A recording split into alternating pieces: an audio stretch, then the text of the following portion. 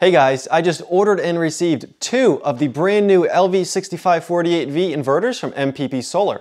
This is the improved version of their popular LV6548.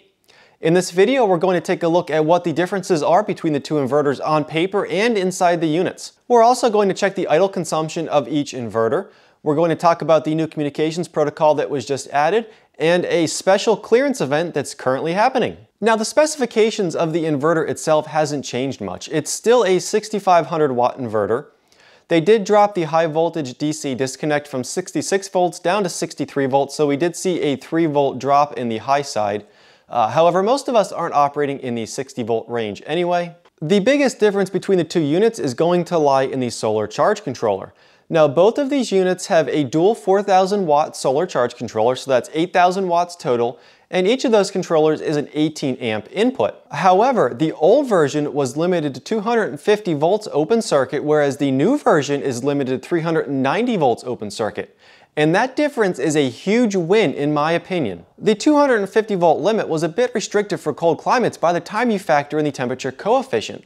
You need to leave enough headroom when you do your calculations so that on the coldest day of the year, you're not going anywhere close to that 250 volt limit.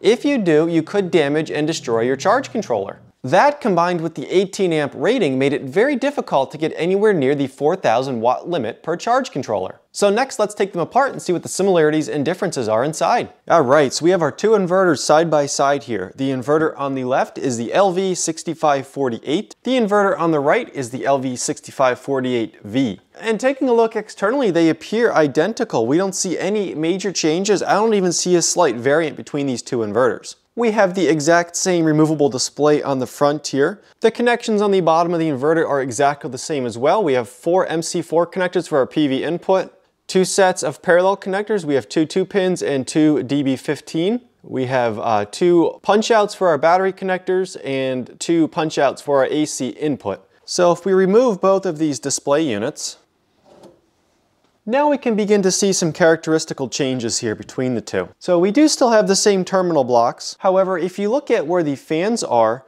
on the new inverter we have 2 squarish cut holes on the right, whereas we have circular holes here on the old inverter. Additionally, I noticed that the PV fan on the newer unit is sitting down lower than the PV fan on the old unit over here. And this is actually the same model fan. However, the fans over here are quite a bit different. So these are 1.05 amp fans. On the old unit, we have 0.9 amp fans. And I'm hoping that won't equate to a higher idle draw on the newer unit. Otherwise, everything else looks the same down here. We have the same DC input board, the same parallel board, and the same PV board down there in the bottom. And unfortunately, we do have the same screw terminals. I really don't care for these terminals. I'd rather see some better connection points here, but so next we're going to remove the cover of each inverter.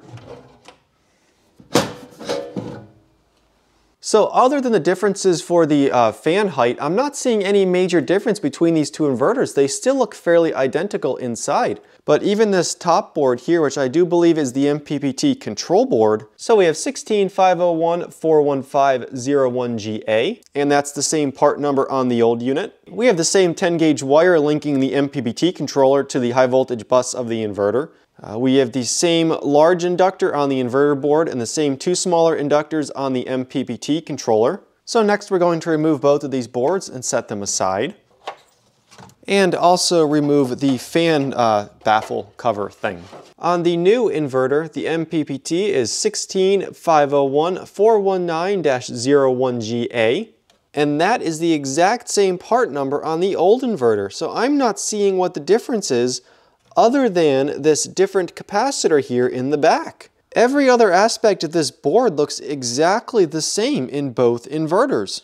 Okay, so I've taken them apart further and I have figured out what the differences are. So this vertical board down in here is the control board. This is the brains for the entire inverter.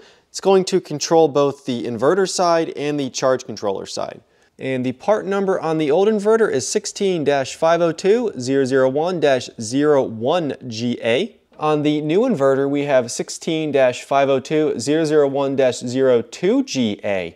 So that is a difference. Additionally, these two capacitors on the high voltage bus are different as well. On the old inverter, we have 315 volts at 1500 microfarads. On the new inverter, we have 500 volts at 820 microfarads. That means that the new inverter has a higher voltage, high voltage bus. Now that makes me wonder if on the new inverter we're going to be slightly less efficient because our high voltage bus is higher than the old inverter. This one is presumably getting stepped up to around 500 volts, whereas this one was getting stepped up to around 315 volts. So roughly speaking, that's 1.5 times more. I cannot spot any other differences on the circuit board, so I assume it's simply the software on this control board telling both the inverter and the MPPTs to step up to a higher voltage in the new inverter versus the old. That seems to be the only difference from my perspective. Of course, as usual, I am not an engineer. That's just what I can see in here and what I can point out to you guys. Alright, so we have the original LV6548 hooked up to a jack per server rack battery. And I wanted to do this test really to get an accurate reading of the amount of power this inverter is consuming while it sits idle. Now I have measured that in the past, however I used a clamp meter which provides a good estimate, but it's not as accurate as a shunt-based reading. The battery is on, the inverter is off, and we're at 0 watts, so we're going to go ahead and start up the inverter. With the inverter started up and running, we're sitting at 65 to 66 watts of idle power consumption. So now we have the new inverter hooked up, the LV6548V. Same setup, I'm going to go ahead and power it on now. It does sound a little bit louder on the startup.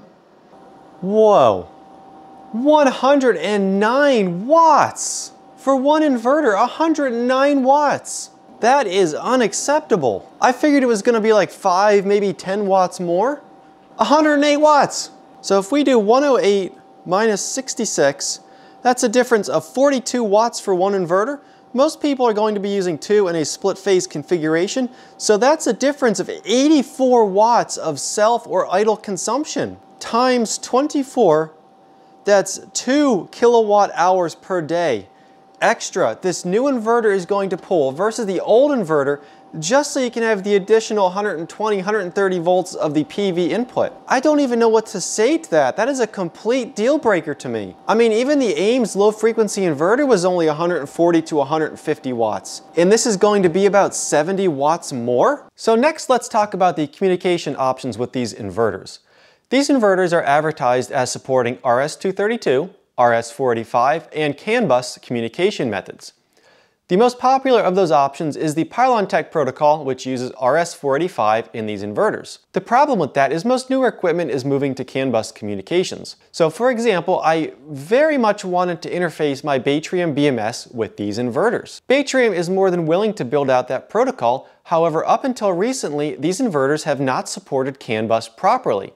They advertise supporting CANbus, but the only protocols built into these inverters that support CANbus is the Wico, and I believe it is Solatro. And those are closed source protocols, so neither company will provide the specification for those protocols, and you can't really find anything about it online, other than one single forum post where somebody had spent the time to reverse engineer it. So I've been working with that to try to figure out how I can get control of these inverters over at CANbus Communications. Now some of the others out there, like the SunGold Power, also advertise CANbus Communications, but when I reached out to them, they told me they don't support CANbus and it has to be customized. I'm thinking, wait a minute, your sales website says you support CANbus, but now you're saying you don't support CANbus. So where I'm going with all this is, as of Q4 2022, MPP Solar has published a new firmware on their website that enables CANbus support, proper CANbus support on these inverters. That will work on the LV6548 and the LV6548V. However, the inverters, according to the manufacturer, have to have been produced in Q4 of 2022 or later. I did hear from a third party that there was something to do with CANbus royalties to Bosch or something like that that ended, and I'm thinking that may have something to do with why their inverters haven't supported up to now, but I couldn't find any information to validate that claim. When you load this new firmware, you'll see under setting number 5 of the inverter, you have a new option that says LIA, and that's the CANbus communication. Now we already have an LIB and an LIC, so logic would dictate that this LIA existed long before Q4 of 2022. However, I have successfully loaded the firmware to one of my LV6548 inverters dated April of 2022. The option does appear in the settings, and it does appear to be broadcasting the same frames with the LIA setting as on the newer LV6548V. So whether that protocol actually works and I can communicate with it, I haven't quite gotten that far yet. However, it appears, in my opinion, not to matter. So take that as you will. Now, the last part of this long ramble is that while MPP Solar published their firmware, it took me 2, maybe 3 weeks of back and forth with this company through email. They didn't know what I was asking at first, and then they provided me with RS-232 documentation and then RS-45, and I was going in endless circles. And then eventually I had asked, is there an engineer that might know more about this information? So finally they had provided me with a PDF document. They're advertising this feature, but they know nothing about it when you raise a question with support. Now, I will give them credit for this because they were very responsive. They always got back to me either the same day or the next day, keeping in mind the time zone difference, which is a very acceptable response rate in my opinion. And obviously, I'm not authorized to speak on behalf of Batrium. However, I will say that I've been working with them to get something together in terms of communication between the two products, so we'll see what comes to the table in terms of that here soon. Lastly, if you're interested in purchasing these inverters, Current Connected has a large inventory of the LV6548s. They're trying to clear out this inventory. They have discounted it significantly below what other companies are charging, to the point where they're actually losing money on this deal. They currently have the LV6548s listed in their savings shack for $910 with free shipping. That does come with the catch though that they're not providing support or warranty on those inverters, so do keep that in mind.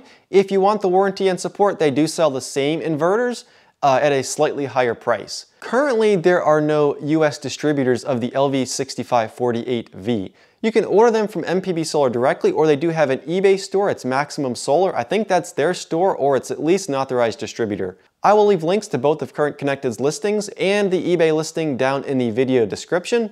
And the final conclusion from all of this is that I waited nearly a year for this new version of this inverter to come out, and I am very disappointed. I knew this was coming. I was purposely waiting for this new version because I figured, oh, this is great.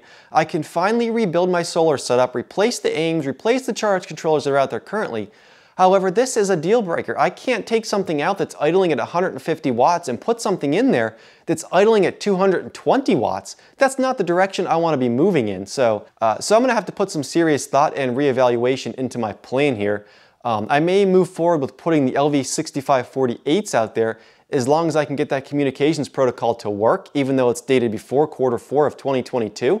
And now at the end of the long ramble, if you have any questions or comments, please leave those. I love the interaction. I love to hear what you guys have to say. Hit that like button before you go, and thanks for watching.